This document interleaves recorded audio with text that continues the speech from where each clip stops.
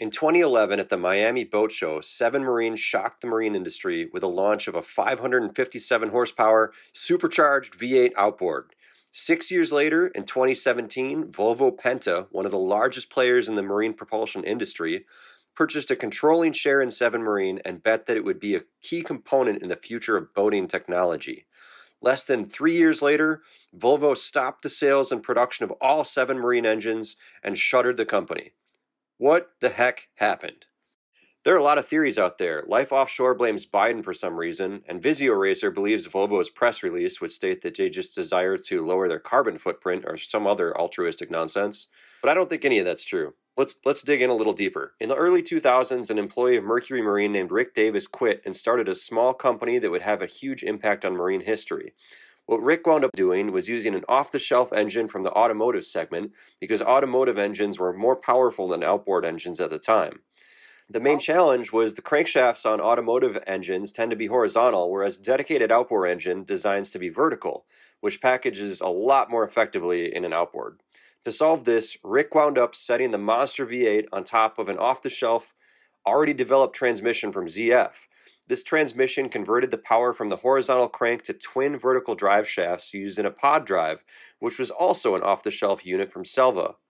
At the end of the day, Seven Marine was a company that basically reconfigured existing off-the-shelf components into something that resembled an outboard, but the only thing they actually did in the factory was paint the cowls and assemble the components.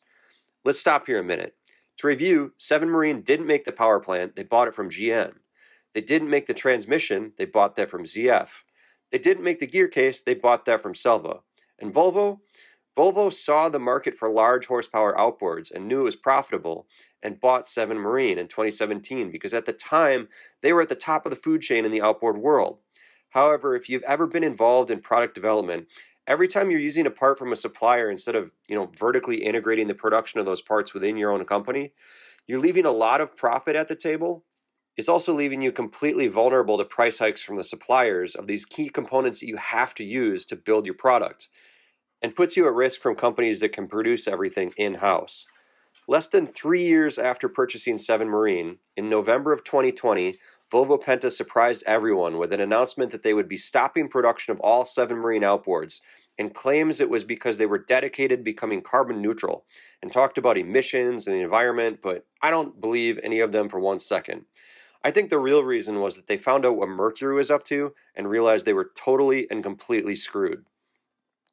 Less than 6 months later, Mercury Marine announced the largest outboard they've ever produced with a 600 horsepower 7.6 liter vertically oriented V12 with a 2-speed automatic transmission and steerable gear case.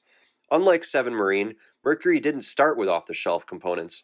Everything was designed from the ground up to become this absolute monster of an outboard, and they produced both the engine and gear case in-house, which gives them a huge financial advantage over Seven Marine. In terms of performance, I haven't seen any direct comparisons, but the power and weight of both of these outboards is relatively similar. But Mercury's 2-speed automatic transmission would give it a huge advantage in both hole shot and acceleration, as well as improving efficiency. They're claiming a 20% improvement in fuel economy at cruising speed compared to Seven Marine.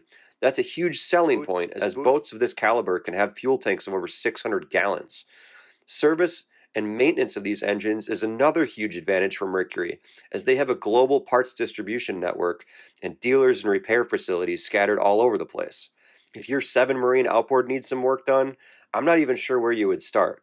Lastly, price. The Seven Marine 627 cost around $100,000, while the V12 Mercury was $23,000 cheaper at launch, starting at around $77,000. Volvo can claim that they dropped Seven Marine for environmental reasons, but the writing was on the wall. The V12 Merc outboard outclassed it in terms of performance, efficiency, service, and it was $23,000 cheaper. This means that their entire business model was gone. They can't lower the prices as they don't produce any of their components, and Volvo knew they were screwed.